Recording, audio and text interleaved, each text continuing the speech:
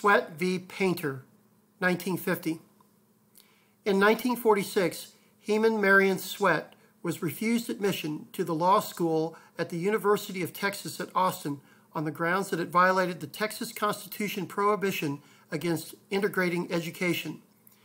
The state of Texas had no law schools designated for African Americans. Sweatt sued in state court on the grounds that his equal protection rights under the 14th Amendment were violated. During the case, the state of Texas established a new law school at the Texas State University for Negroes in Houston. Regardless, Sweatt continued his lawsuit all the way to the U.S. Supreme Court.